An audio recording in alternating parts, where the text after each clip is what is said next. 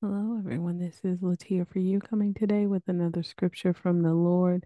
We're in Isaiah chapter 26, verse 9, as well as James chapter 5, verse 3. Let's go ahead and pray. We can get started.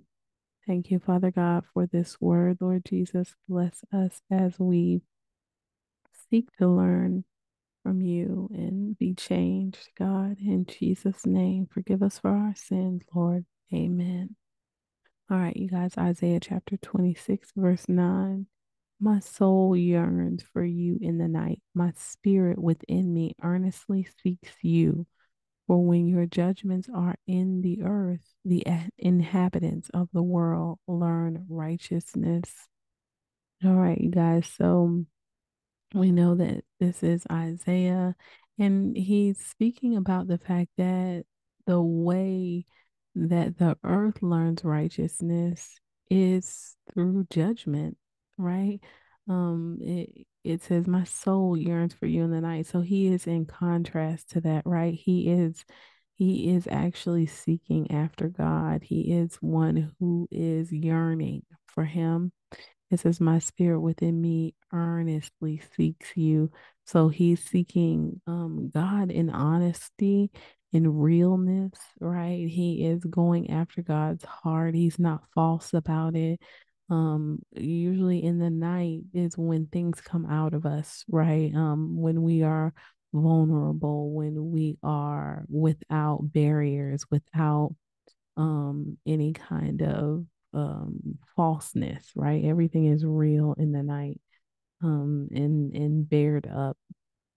And here Isaiah is saying, "My soul yearns for you in the night. My spirit within me earnestly seeks you." So that's something that we can think about is, do you earnestly seek after the Lord? Um, in your realest moments, are you truly yearning for him, or are you only yearning for the things that you desire and more and want, right? Yearn for God and ask him to cause my yearning to be after you, Lord God. Cause my desire to be your desire. And so it says, "My spirit within me earnestly seeks you. For when your judgments are in the earth, the inhabitants of the world learn righteousness." So there is a righteousness to be found, and it's through judgment. Amen. So we're talking not about the church. This is about the world, because that's where the judgment will occur, is of the world. All right. And so the second scripture is James chapter 5, verse 3. Your gold and silver have corroded, and their corrosion will be evidence against you and will eat your flesh like fire. You have laid up treasure in the last days. So this is what the world is doing, right? This is what the people are focusing on. This is what the unwise bride is focusing on.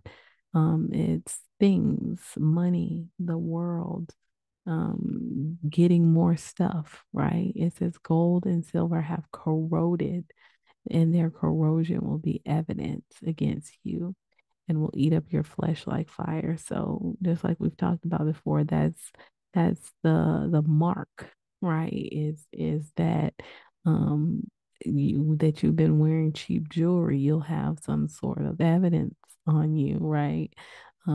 It's gonna leave some sort of markings.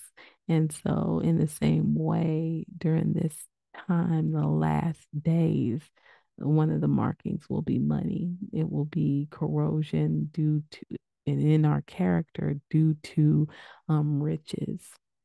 Remember, the love of money is the root of many types of evil, kinds of evil.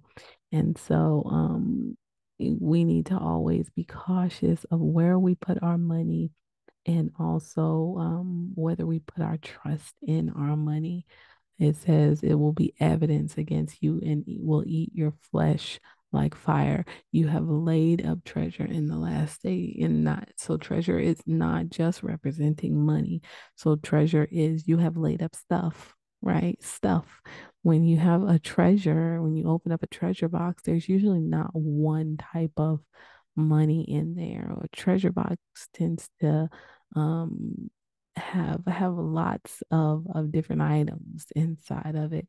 So when we think of treasure, we have laid up treasure in the last day. It's all forms of things that are not of value in the kingdom, that are not of value to God. And so that is the contrast, the this treasure mentality, this heaping up of things, this becoming more and more like the world, um, the collection of money, all of that will fall under judgment, right? And the inhabitants of the world will learn righteousness through that judgment. And then that one slight remnant is that those who are seeking after God, those who earnestly yearn after God, they will be the ones that are not under that judgment. Amen. All right, let's pray. Thank you, Father God, for sparing us. Thank you for forgiving us. God, help us to stand even in these last days and stand for truth for you, God. Forgive us for our sins. Let us not be corroded. Let our hearts not be corroded. Let us not collect goods that will burn up, God, things that will melt. God, help the things that we are standing for and believing for be things that will stand at the Bema Seat judgment, Lord God. And let us not have to learn any type of judgment in the with the world, Lord God. Let us be free of that. In Jesus' name we pray. We trust you for cleansing, Lord. We trust you for righteousness. We trust you that you're going to present us faultless on that great day. In Jesus' name we pray. Amen. All right, you guys. If there's anybody out there who would like to receive Jesus as their Savior and Lord, go ahead and pray this prayer with me. But more than anything, believe it with all your heart as you confess it with your mouth. Dear Lord Jesus, I ask you to come into my heart.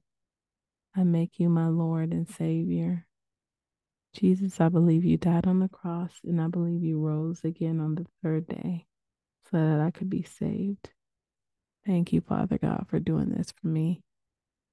Forgive me of all of my sins. In your precious name I pray. Jesus. Amen. All right, you guys. If you have prayed that prayer and you believe that prayer, then the Holy Spirit has come into you and sealed you until the day of redemption. And no one can break that seal except Christ Jesus himself when he comes to redeem his church. The Holy Spirit is in you to lead you and guide you into all truth, meaning he is going to show you the way and he's going to bless your path and make it straight. Amen. Um, and the Holy Spirit is going to lead you to a church home, if you have time for that, because these are the last days. He's going to show you where to go and be baptized in the name of the Father, the Son, and the Holy Spirit. He's going to show you other believers to be around so that you can stay sharp in the Word of God. Yeah, and he's just going to bless your path. Amen. All right, you guys, may the Lord bless you and keep you. May he make his face shine upon you and be gracious to you and give you his children his peace. Take care.